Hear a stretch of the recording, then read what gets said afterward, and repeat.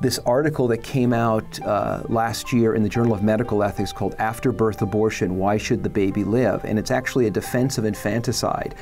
And I use that article as an example of how to, what I do is I model how to respond to this, to their reasoning by actually employing some of their own reasoning against them, to show that what John Paul II says in the Gospel of Life, that there's this common rationality or this common reason, or what we call natural law, that we can actually converse with people and maybe even persuade them to become pro-life, even when they hold views that seem to be deeply hostile to the pro-life position. They talk about the fetus being a potential person but not an actual person.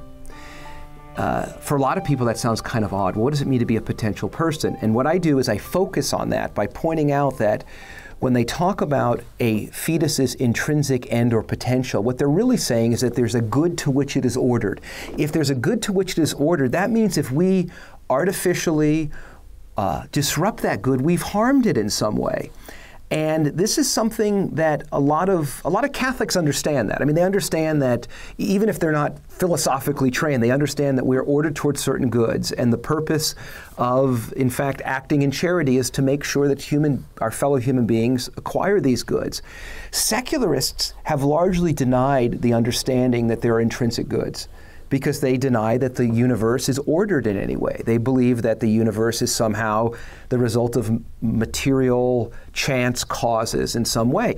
But down deep, they actually act as if these intrinsic purposes exist. So, for example, you'll find secularists saying things to their critics like, "You're ignorant." Well, to say that a person is ignorant is to assume what? Their mind is ordered towards the acquiring of wisdom.